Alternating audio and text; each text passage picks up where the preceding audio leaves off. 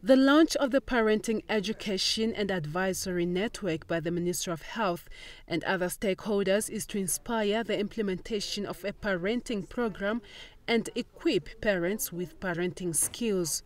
Effective parental care will not just produce disciplined children, but also a society that will create a safe country.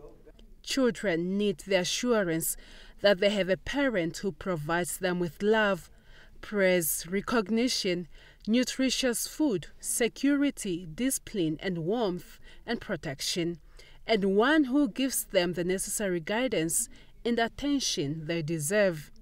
Establish a good relationship between a parent and a child.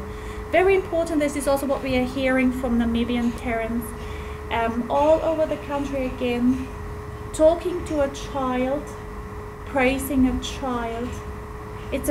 Parents are saying it's the first time ever that I thought about it, that I reflected in the parenting course that I can praise my child, and then immediately I improve my child-parent relationship and I improve the behaviors of the child. Officially launching the network, Health and Social Services Deputy Minister Petrina Hangura noted that the network was proof of concern about the parenting skills of Namibians.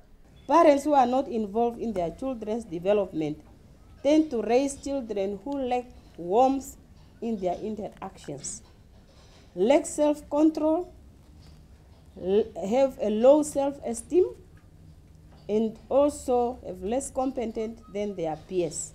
The Parenting Education and Advisory Network launch follows a 4-day training workshop on parenting, training of trainers, of social workers.